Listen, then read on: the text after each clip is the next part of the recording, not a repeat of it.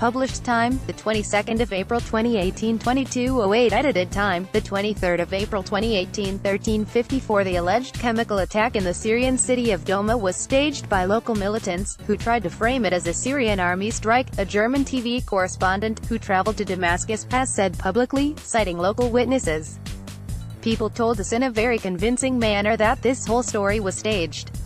Uli Gack, a reporter with a German ZDF public broadcaster, said, referring to the alleged Douma chemical attack, while he spoke live on ZDF Today show on Saturday.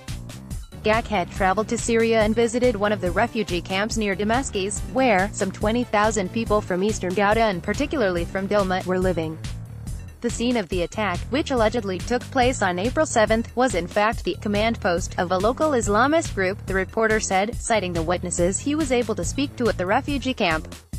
Read more. He went on to say that, according to the locals, the militants brought canisters containing chlorine to the area and actually waited for the Syrian Air Force to bomb the place, which was of particular interest for them, as the Syrian forces eventually struck the place, which was apparently a high-priority military target. The chlorine canisters exploded.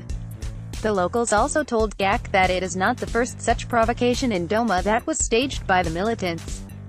According to other witness accounts, the militants deliberately exposed people to chemical agents during what they called training exercises, then filmed it and later presented as an evidence of the alleged chemical attack in Douma.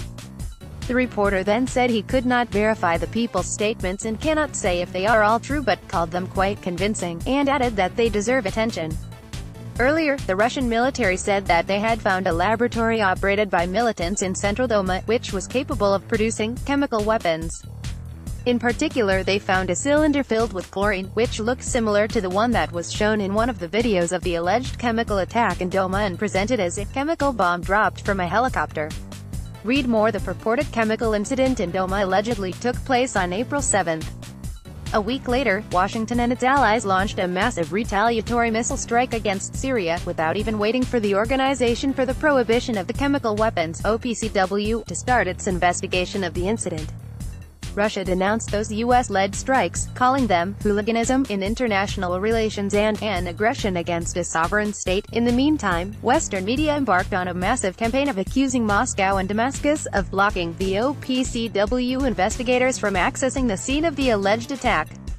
Gack, however, also seemingly dismissed this narrative, saying that the delay in the OPCW team's work may indeed have been caused by security issues. The German reporter also pointed out that some hidden extremist cells might be still operating on carrying out attacks in the recently liberated areas, even weeks after they had been retaken from militants. Gack's report was immediately labeled as propaganda by some of his fellow journalists in Germany.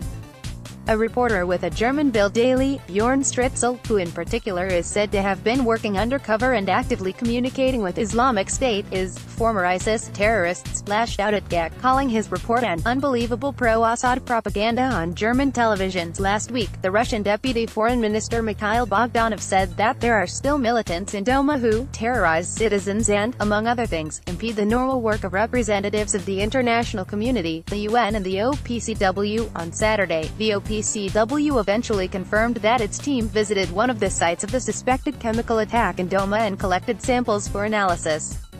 If you like this story, share it with a friend.